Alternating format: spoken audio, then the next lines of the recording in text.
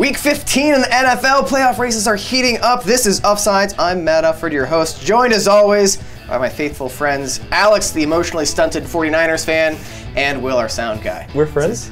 Yeah, you and I are. We're friends. Hey. You're not welcome at my home, but at work we're friends. Sure. Work friends. So that's because your wife works with children. Yeah, there's legal things. Yeah. You have a daughter now, so It's 18 years. Thursday Night Football is kind of a good one. Let's look at some storylines in Cardinals versus Rams. We've got a faltering, but still very good D versus a very good D that's on the rise. 2 consecutive shutouts for the Rams? Yeah. Is that real? Well, one of them was the Rams.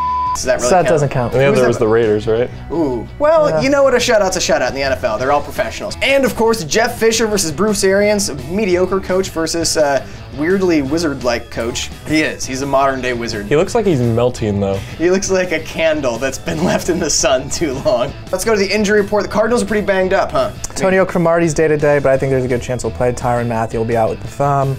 Paul Faneca, he's hurt on the offensive line. Paul who? That's not a real person. That sounds like a fake plant. So Andre Ellington to season-ending IR. They're starting Kerwin Williams. That's a paint. That's off-brand paint. Definitely has lead in it.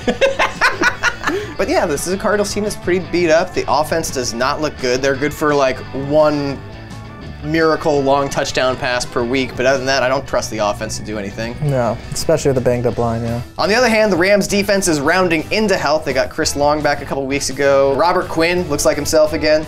10.5 sacks last 8 games. None in the first 5, so he's come around.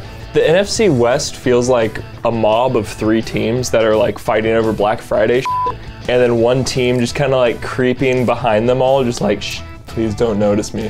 And then Colin Kaepernick gets trampled on the way to the snapback section. The line on this game, the Rams, despite being 6-7, last place in the division, are actually favored by 3.5 points. 4-0. 4-0. Yeah. Oh man, all the action's going towards the Rams. I think the Rams will win outright, but I think the Cardinals will cover. Drew Stanton versus Sean Hill, so uninspiring, but yeah. It really depends on which defense recovers more fumbles and returns them for touchdowns. The Cardinals have almost as many defensive touchdowns the last few weeks as offensive. That's good. We've got some great AFC divisional matchups. Cleveland and Cincinnati are playing each other in the Johnny Manziel debut, we think. We've got Houston and Indianapolis as the Texans make a late rush for the playoff spot, but we're going to focus instead on the AFC West, where the Broncos at 10-3 travel to San Diego, the 8-5 Chargers. Julius Thomas is expected to play just in time for, not just in time, my fantasy team is already knocked out of the playoffs. Speaking of fantasy disappointments in the first round of the playoffs, Peyton Manning, 0 touchdowns in Week 14, bringing an end to his 51 consecutive game streak with a touchdown pass. Sorry, Peyton, maybe just play 51. He's not got 51 more games in him.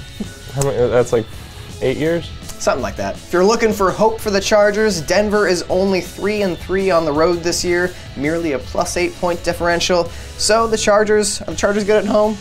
When their fans actually show up? When the 18 fans are in the stands, yeah. Ooh. Something to think about if you're the Chargers defensive coordinator, whoever that is. Chuck Pagano's baby bro. The last 3 Denver opponents, KC, who else? Miami, Buffalo, have had fantastic pass rushes. Have only knocked Peyton Manning down twice. 0 sacks, for real? Well, no, they've sacked him. He's been sacked twice in the last 3 games, but he's only been hit twice too, so. Protected excellently. You gotta rush him! You gotta put the heat on Peyton Manning! Rattle his cage. I want to rattle the camera, but then we'd have to reset it. Broncos are favored by 3.5 here on the road. What do you say? I like the Chargers. Like the Chargers outright? I'm not that ballsy, but I'll take him with the 3-5. It's a narrow window. Whatever I pick in any Broncos game, I just get it wrong automatically. Yeah. So, like it even matters. I'll take the Chargers. Why not? I want some fish tacos. Late kickoff Sunday. Oh boy, it's the Uffsides rivalry game. My Seahawks play host to Alex's 49ers. Ah, man, it was like being around a 10-year-old whose dog had died on Monday morning after the Niners lost in Oakland to the Raiders. Alex, I'm gonna be gentle here. Be gentle. After the Niners missed the playoffs, should the 49ers get rid of Harbaugh or Kaepernick or both of them? Kaepernick won't go anywhere next year. It's just the stadium. I don't like that the Niners got a new stadium. Let me ask you a question, Alex. Yeah. If you could have this Niners team, they somehow make the playoffs, go on a Super Bowl run, Harbaugh, crowned Coach of the Year for turning it around. Would you accept that if your father had to go to state prison for 5 years? The Super Bowl run in what could be Justin Smith last year. There's nothing that there's nothing that could top that. Besides your father not going to prison for 5 years. Had to go there. Can it be like a nice Swedish prison? State prison. Can he have his books? You can have it. Yeah, well, some books. Dad, I sent you to prison so the 49ers could win. If it were any other year, if it were any other year, it'd be easy. But in what could be Justin Smith's last year, that man needs a ring.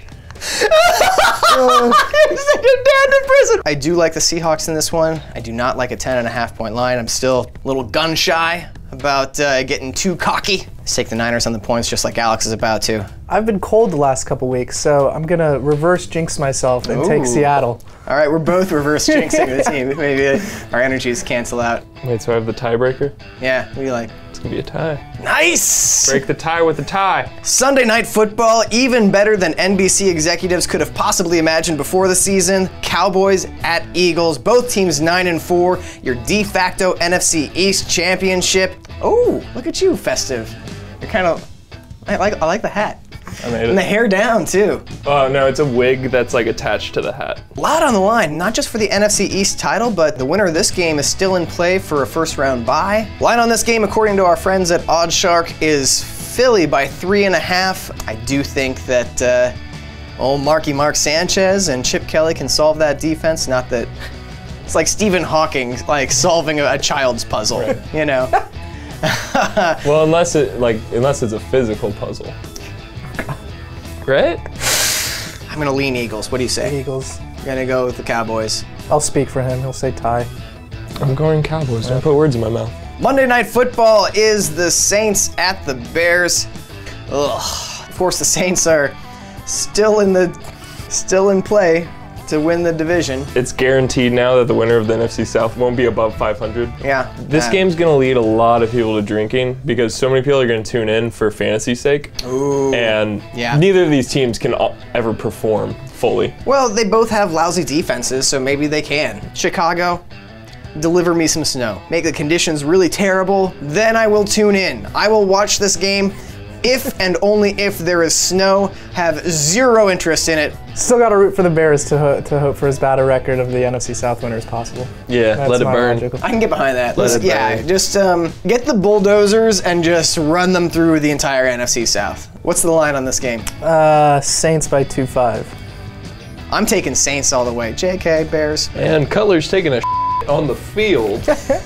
If any NFL player did, it would definitely be him. Those are your Week 15 picks from the Uffsides crew. Should be a fun slate of games. Sorry about the mediocre episode. We're working on that. We're gonna make some changes next week. It's cold out. Join us next week for a very fun holiday-themed Uffsides episode. Enjoy the games. We'll see you then.